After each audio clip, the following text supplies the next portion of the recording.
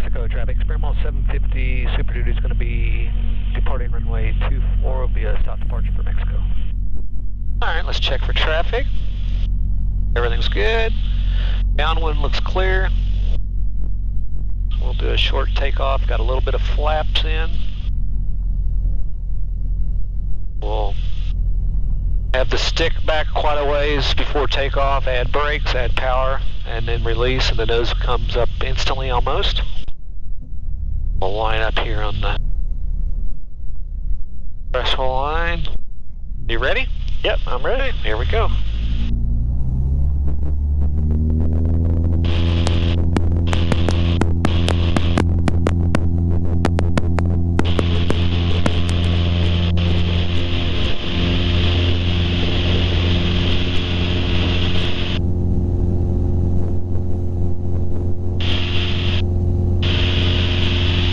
Takeoff, but it's getting hot and there's no wind. I'd say density altitude right now is probably about 2,500.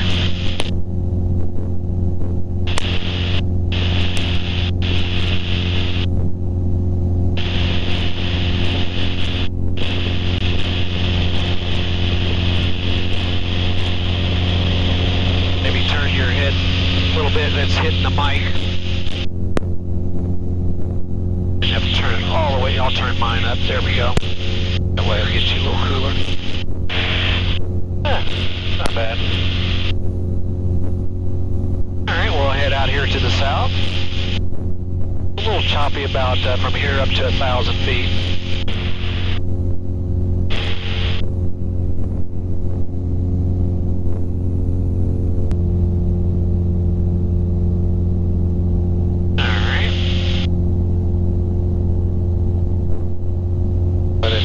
Get up to cruise speed. Is that knots or mph? Miles an hour. Yep. And we've got it set for max takeoff and climb, so it's a little slower than a lot of guys would do it. Yeah. You can get it at a little over 100 miles an hour if you'd like.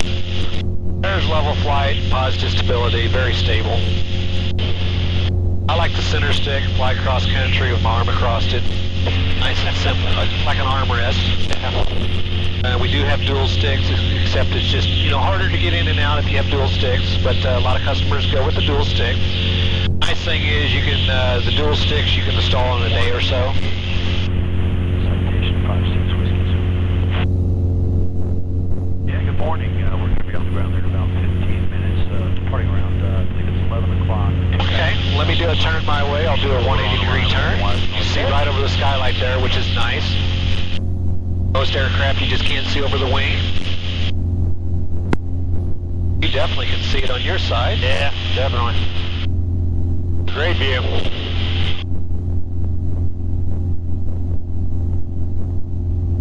Roll out on the heading. Greensfield, Boston traffic, Cessna 2496, limit is 4.5 miles, straight to final runway 27, full stop, Greensfield, Boston. Okay. Get around to the southerly heading and I'll let you fly it if you'd like. Yeah.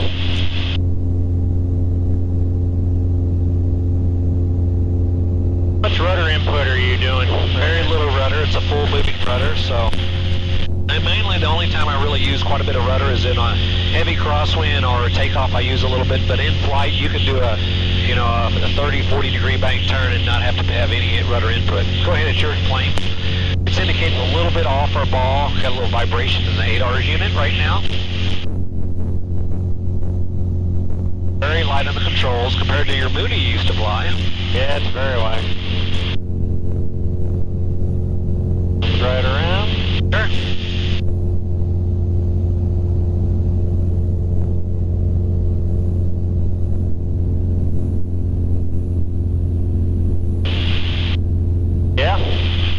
Joy to fly, actually. Oh, it is. Yeah. Really nice. Well, what's fun about it is, the takeoff and landing, stay in short patterns, and that's where this plane really is a workhorse.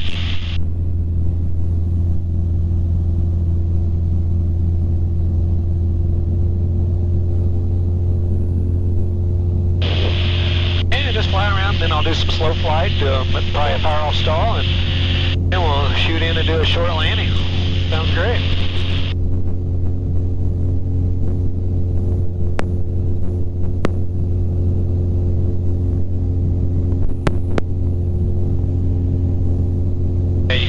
visibility. You can move the instrument panel, the UnPanel. I have it in front of me if you wanted more leg room or visibility.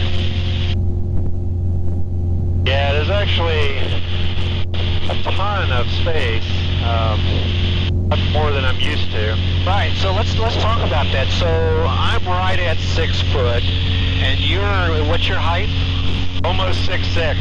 6'6". You look like you've got about 4 to 5 inches still headroom. Even with a fairly thick headset on top, there's plenty of room. I never even had to think about it.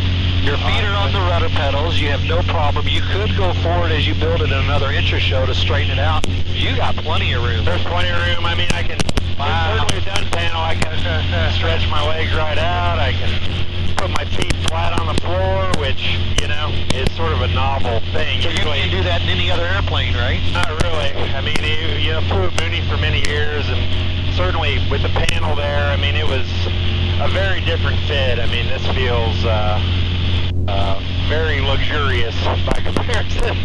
Excellent, yeah. It's a great thing.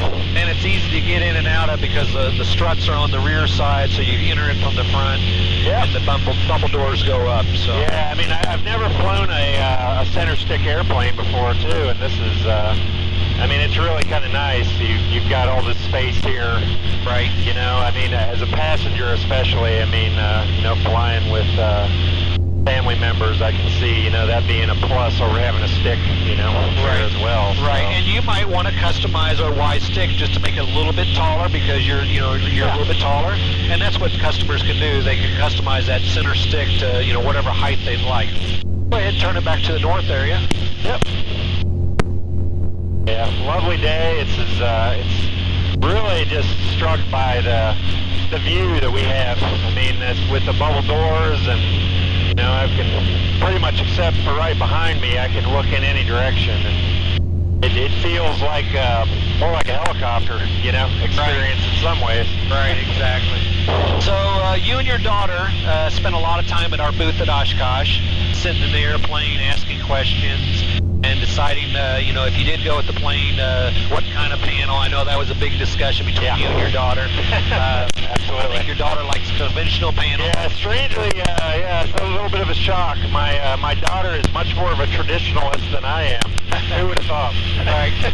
And then you signed up for the rudder workshop right after Oshkosh, and you and your daughter are here the last day and a half building the rudder, and you finished the rudder just this morning, right? Correct?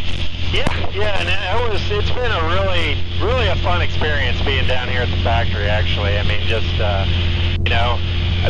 we kind of viewed, and have sort of viewed taking on the airplane project as kind of a family thing, a family affair, and, also we're kind of joining an extended family, and being able to, talk with you guys at Oshkosh, and, now here at the factory. I mean, it's been just really clear that, you put a lot of effort into making sure that people are successful, and it's, that was important to us because that wasn't universal, I mean, sadly. Right. But with folks we talked to, but with Zenith and you guys, I mean, I've had nothing but, you've been willing to answer all my silly questions. Right, and we treat our customers like family too. We're not in it for the business. Yes, we do have a business we have to run, but we enjoy it so much, and we want to make success for our customers, and we treat you like family. If you have problems, call up anytime. Or come to the factory anytime, Yeah, we've had a really great experience down here, and I mean, building the rudder, it went together honestly a lot easier than I even anticipated. I mean, I didn't really come in with, any experience sort of building on my own, and, we got it together, I think, might have been the first ones done, and a little bit unexpected, but, we had a great time, my daughter and I, just, putting that together and, having that project, and it gives me a real sense of what the rest of the build's going to look like, and, it was a really time well spent. Right, and the rest of the kit is identical to what you did on the rudders. The same IPLs for the instructions, you have the drawings in front of you. And then when you're at home, you have the e-drawings too if you want to bring up and look at the parts in a CAD file system.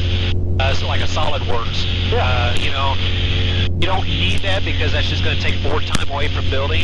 You can build a complete airplane just by the straight blueprints drawings.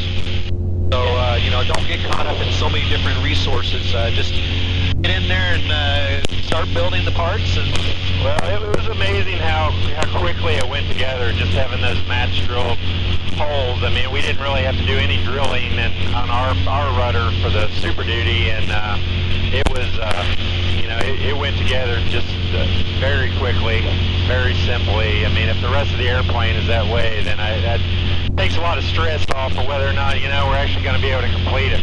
Well, you can, and the big, what you need to really think about is you need to touch the project at least once a week. If you touch it once a week, you'll stay focused, you know where you're at in your drawings, you'll know where all your tools are located, and you'll find that if you touch it once a week, let's say I'm only going to work on it 15 minutes today, you'll find you're in there 4 or 5 hours. Yeah. And you know, you've got 2 daughters and a wife that's probably going to help you a little bit. You can give them a few little projects, you know, say, hey, today I want you to work on this. Yeah.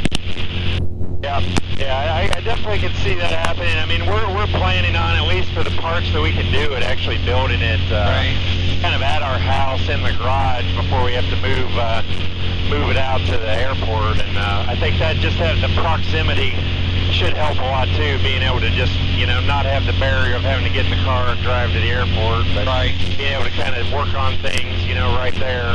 Right, you know, because, you know, if, you know, let's say the wife is cooking dinner and you got 30 minutes, well, you can run out in the garage and do something real quick, you know? Exactly.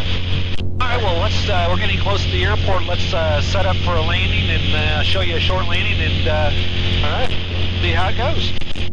Mexico, traffic Thermal 750 Super Duties. It's 1 mile south, inbound landing runway 24 Mexico. Okay, we're going to do a pre-landing checklist. Gas, undercarriage, mixture props, seatbelts. Pretty simple checklist. And what I'll do is I'll enter a downwind, beam the numbers, bring back power, bleed off the airspeed to the wide arc, add a little bit of flap, start my descent, and start base to final.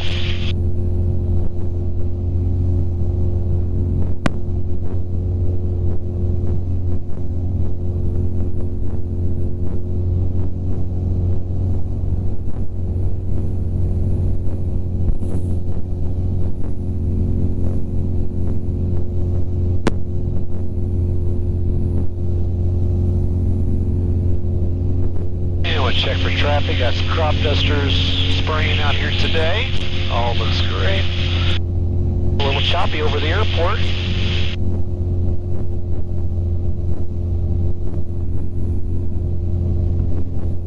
Mexico traffic.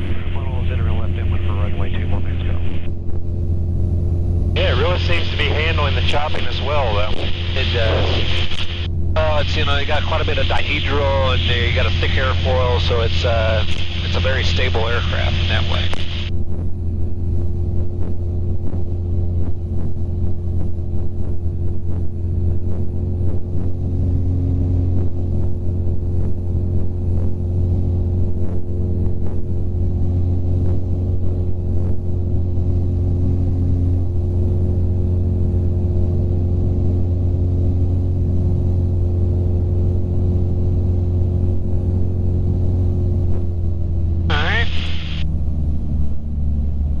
Power. Let's get in the wide arc. There we go. Start the flaps.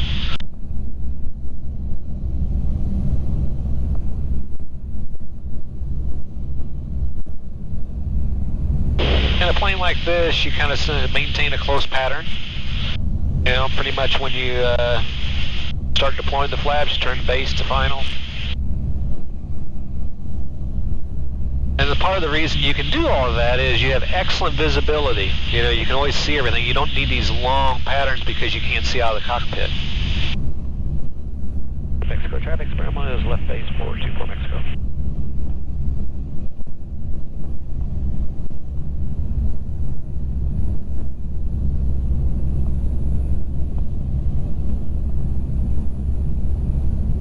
We got a little bit of crosswind, looks like about 7-8 knots, looks like about 40 degrees. I can see the wind saw, so that's a good thing to check out to see how it lands on the crosswind. We got a full moving rudder, so got a lot of rudder authority. Basically, once you touch one wheel on the ground, your crosswind is probably pretty much complete. Mexico, try to experimental short final for runway 24 Mexico.